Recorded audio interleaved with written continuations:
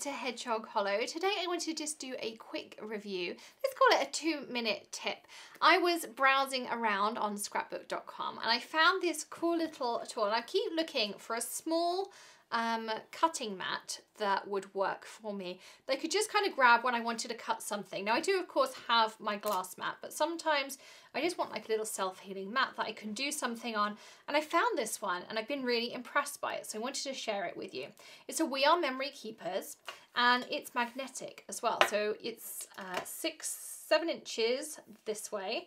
And it also has a metric on it as well. So Greg was quite a fan of having the centimeters on it too. But it also comes with this little magnetic ruler. So you can see there it comes with this magnetic ruler. It sticks on. And what I really like is, yes, I can absolutely use my Tim Holtz mat. I have all of my tools on there as well.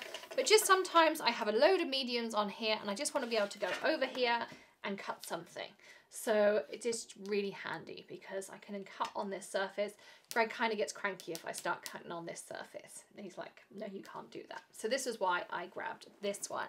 But I also like the fact that this ruler was magnetic because it meant I can grab my cardstock, I can pop it on here, I can line it up just like this. I can pop my ruler on and my ruler stays in place. It's also nice and small. It's perfect for us card makers, and my ruler, I can line it up, and now my ruler stays in place. You can see I can kind of do this and it's not going to move anywhere on me. And it's also nice because I can grab my craft knife. I like the Tonic Tim Holtz one, and I can put my knife up against it, hold it down and drag against it, and then I can move and it cuts through nicely.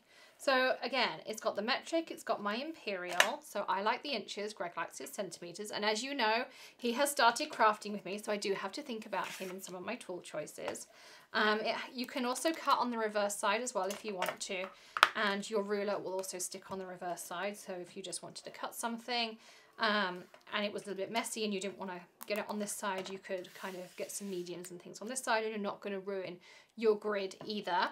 I think it's nice with that little bit of wood grain on it, just kind of add a little bit of pretty into our craft room. So just a very kind of quick review tutorial, 2-minute tip, however we want to call it here at the Hollow.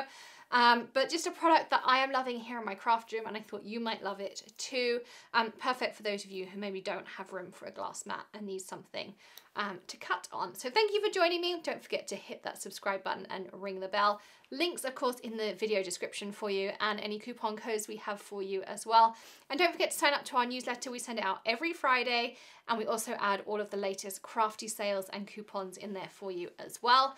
And give us a thumbs up if you enjoyed our 2-minute tip today. And I'll see you again very soon. Happy stamping, everyone. Bye.